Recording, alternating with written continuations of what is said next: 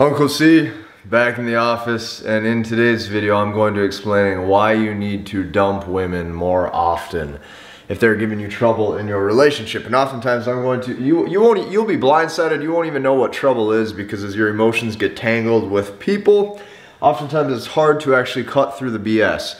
Okay, as you can see, this video is kind of an old school vibe. I'm slapping the hand and I'm back at it.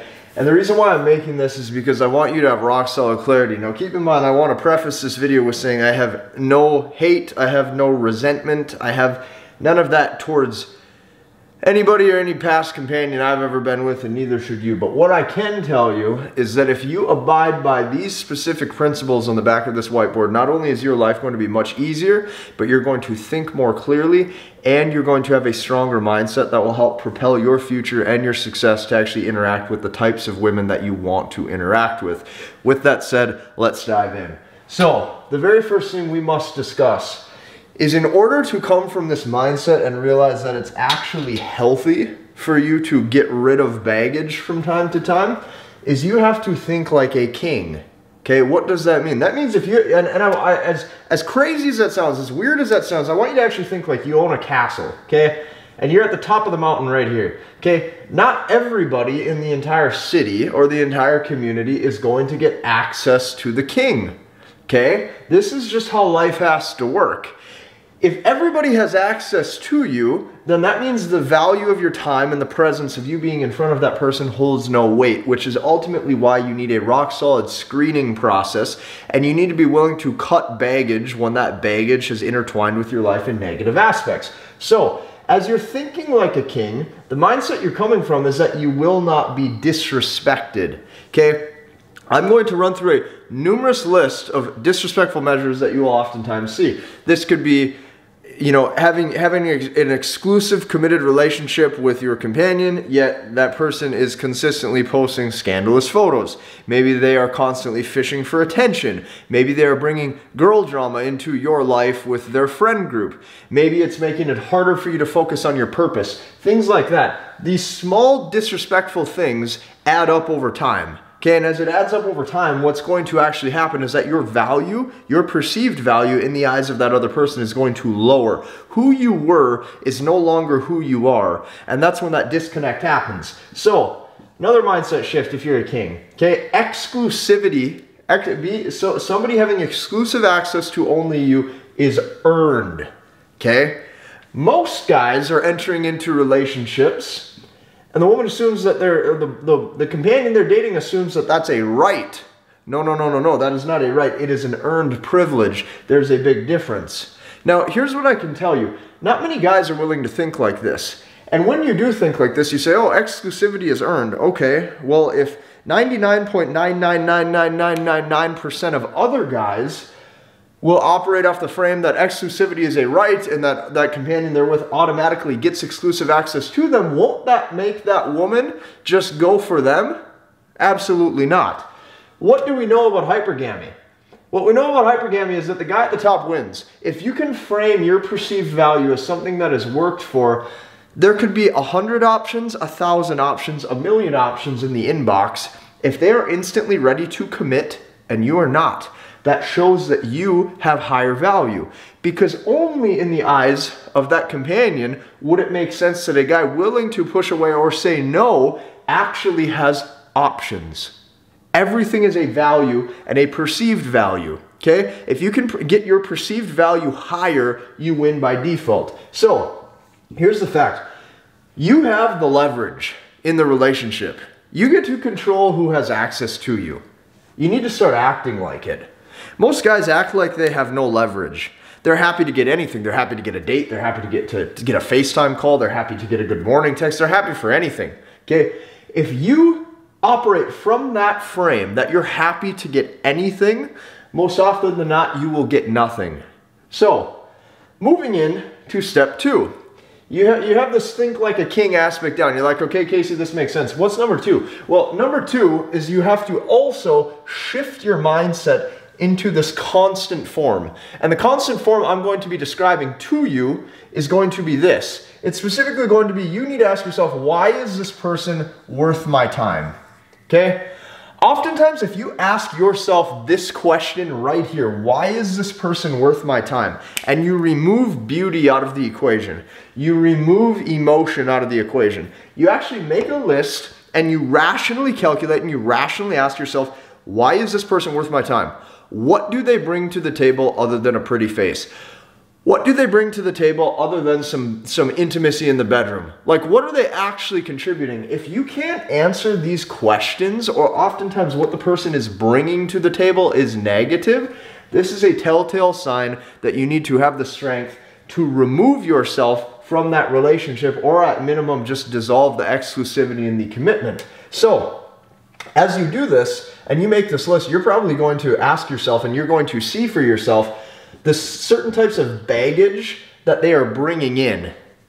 What is the baggage that they're bringing in? This is baggage from past relationships. This is baggage from trust issues. This is baggage from having girls' night out and all of a sudden, you know, they're drunk till 2 in the morning and you're upset or they're upset, and there's just like the way that most people act today. Most people are not going to be worth your time. You just have to get that through your head, and you have to accept that. The quicker you do accept it, the happier you'll be. So here's the biggest mindset shift, and this is why out of this whole whiteboard, this is the only thing that I have squared off in red. You can have intimacy without commitment. And I think this is the hardest for most guys to learn. Okay, most guys have been conditioned their whole life that if they don't commit, they're not going to get any intimacy. And oftentimes the only reason they are committing is because they think that this is the way to having exclusive access or exclusive intimacy solely for them. Yet what happens 9 times out of 10, the more you commit and the quicker you commit, the less value that woman sees in you. Oftentimes you lose out on the intimacy in the long run to the people who will not commit. So this is the hardest for most guys to learn. It's the hardest to accept this mindset shift, that the Kool-Aid you were fed of if you commit and you be this good guy who commits, you're oftentimes going to be the one that wins the heart. And this could not be further from the truth. Okay? It's hard for guys to admit the fact or even think of the fact that they can have intimacy while, you know, potentially just living life on their own terms. But all of these are possibilities. So, as you think like this, you're going to finally come to a conclusion, and the conclusion is, who else could fit me better? Okay? Who else could fit me better based off the value that I bring to the table? If you are taking care of your body, if you are taking care of your fitness, you're taking care of your health, you're taking care of your finances, you can provide a good living for yourself, you could even provide a good living for others if you had to, then you need to act like it with your screening process and with your qualification process. That means that the companions who come into your life, you're constantly asking, could this person fit me better? What other things does this person bring to the table? Okay? If you come from that frame, notice the mentality shift of the higher value. Okay? It's not that you are faking high value, it's that you actually are high value because you now have an actual standard. You don't just want anybody. You're desireless and you're non-needy. If you come from this frame and you come from this perspective, you're going to win in the long run. So just know this, that if you date like a 99%er, which most people do, if you date just anybody, you will oftentimes be interjected with friend drama. You'll be interjected with multiple red flags, okay? You will probably, the longer you commit, start to notice your companion has an entitled mentality to you, to your time, to your resources, to dates. You're going to deal with nagging or rude attitudes, okay? Not to mention, the longer you commit will typically equal loss of respect. And here's the biggest reason why. Where you put your time matters. So if before you were putting your time to chasing excellence, chasing your purpose, doing things that you want to do, hanging out with your types of friends, and now you're all of a sudden going to weddings you had no interest in going to, hanging out with specific friends of that other person's you have no interest in, you're doing all of these things, loss of respect naturally happens because it shows your boundaries can be broken. So you were probably won over too easy, and you have to know this. And last but not least, okay? Most gals today specifically don't deserve commitment because of the complexity and the drama they are probably bringing to your life. If you start to actually see through the code in the matrix, if you will, if you actually start to see the glitch in how people run their life, if you actually start to see just how complex every relationship is, you will steer clear. And rest assured that time that you spent steering clear, you will now have more time to lower your stress, build your finances, chase excellence, actually be a man of value, and grow into the type of guy you've always wanted to become. So if this fits you and you adapt this mindset principle and you adapt this lifestyle, I want to run something by you right now. The first thing that I want to run by you is that inside of my most premium program, MBT, okay, it stands for Masculine Behavioral Techniques. Not only are we capping this at 2,000 members, and right now we have around 180 seats left. When this fills up, if I ever decide to release this back to the public again, it will be at a higher price point because I'm keeping this community exclusive, I'm keeping it small, and I'm ensuring that there's enough coaching and support for you in this group of 2,000 specific members. That's first. Number two, July 1st, we're doing a merchandise drop. This is the very first ever merchandise drop on this entire channel. Okay, behind this whiteboard, I have a limited supply of t-shirts. I'll give you an example. What I've done is I went with a very clean and a very simple logo. Okay, this is the very first ever official Headman t-shirt. Okay, and it has my logo on it, it has everything in it, and this is just something clean and this is something nice. So quick advice for you here. If you're a part of the MBT, okay, Masculinity Blueprint Accelerator, you're going to get access to that shirt one day early. If you're also on my newsletter, you're going to get access to it one day early.